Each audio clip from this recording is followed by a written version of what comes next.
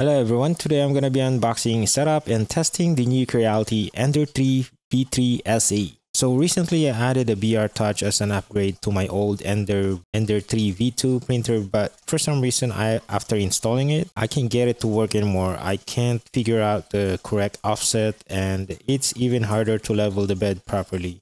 So I decided to just get this printer to end the bed leveling hassle.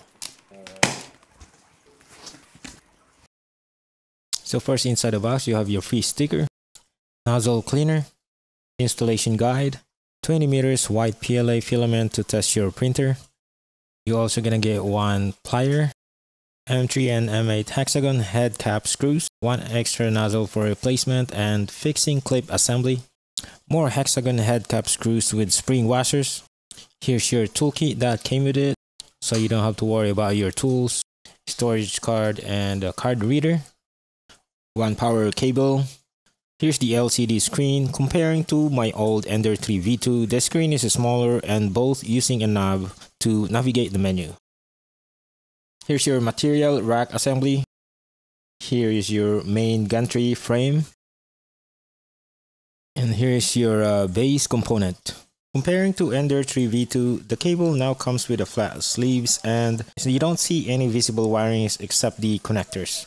And in the other side, you have one cable, which is the Z-axis motor cable. So now let's go ahead and install the gantry frame. From the top, I'm gonna use M3 by 8mm screws to secure the gantry from the top part of the base. Now let's flip it sideways and use 6 M3 by 14mm screws to secure the frame in place.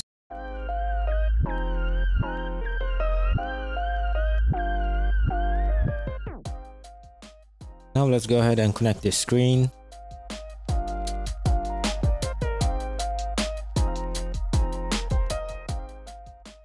Next, let's install the material rack.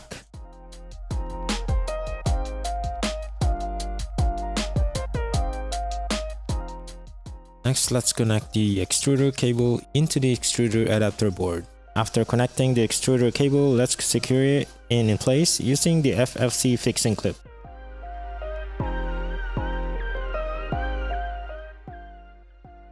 After installing the clip, let's insert the extruder cable into the fixing clip.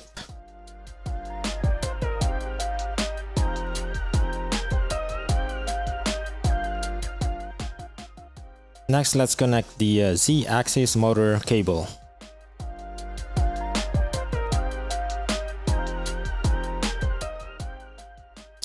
Since I'm in the US, I will change this to 115 volts. Let's connect the power cable. Let's place the filament on the material holder. Let's go ahead and turn it on for the first time. I actually tried to navigate using the screen, but I realized it wasn't a touch screen. So just like the old Ender 3 V2, it is using the turn knob to navigate the screen menu.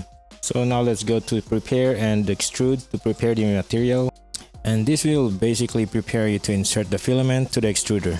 Now it's prompting you to cut the filament tip at 45 degrees angle. Now let's push in the filament to the extruder. After inserting it, let's go ahead and confirm it. Now this is what I'm excited about, the auto leveling feature. Leveling the bed in my old Ender 3 V2 was a pain in the butt. But now let's see if this upgrade is really worth it.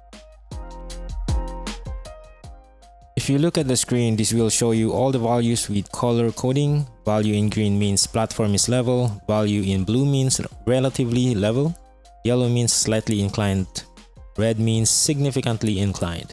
Now that the leveling is done, let's insert the provided SD card and test print something. If you want to install the Creality slicer, you can use the file in the SD card from Creality or go to this website, download the latest slicer and install it. When you first open the app, this will be in Chinese language by default. Just click on the drop-down, select your language and click OK. To add your Ender 3 V3, select Ender series from the left menu, then select the Ender 3 V3 SE from the list by clicking the Add button. Next is to set and confirm your nozzle diameter, then click OK to finish the setup. From the menu, let's select the print and it should show you the provided test file for printing.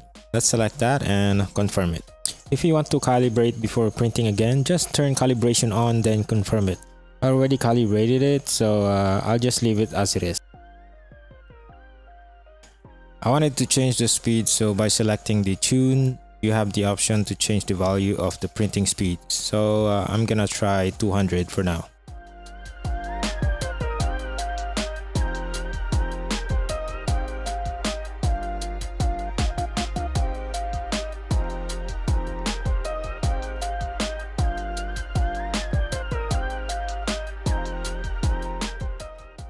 Let me change the speed to a higher value like 300.